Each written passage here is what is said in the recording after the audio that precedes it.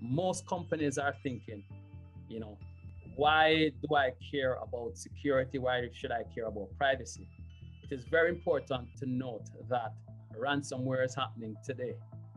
Ransomware as a service is actually out there where anyone, even without cyber attack skills, can actually go onto a platform and just say, find the weakest link.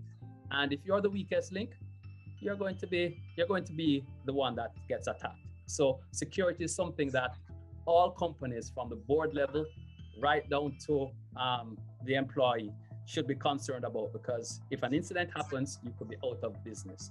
And then from privacy standpoint, if you have a situation where you're collecting my personal information or the personal information of your customers, then you do have a responsibility and are accountable if anything goes wrong, even before, at this stage, even before the DPA comes into effect.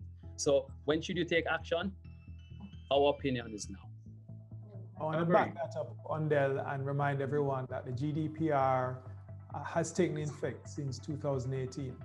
So you potentially have our diaspora in the US, in the UK, in other areas in the EU that are already doing business with you. So you do have those obligations to them.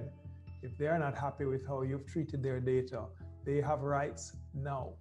So even though our DPA is following on your obligations and the mindset, the preparation, your infrastructure, it needs to change now.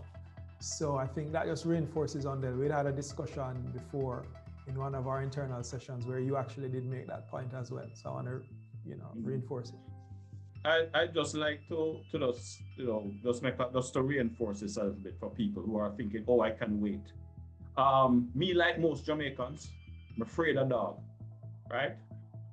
Think of the data security issues as the bad dog right at your foot, about to bite you. And in my mind, what is worse than one bad dog biting you? Two. The second one is this DPA act that's running up the road coming after you. You need to deal with the dog at your foot and deal with the other one that is coming. So there's no point of delay, no reason for delay.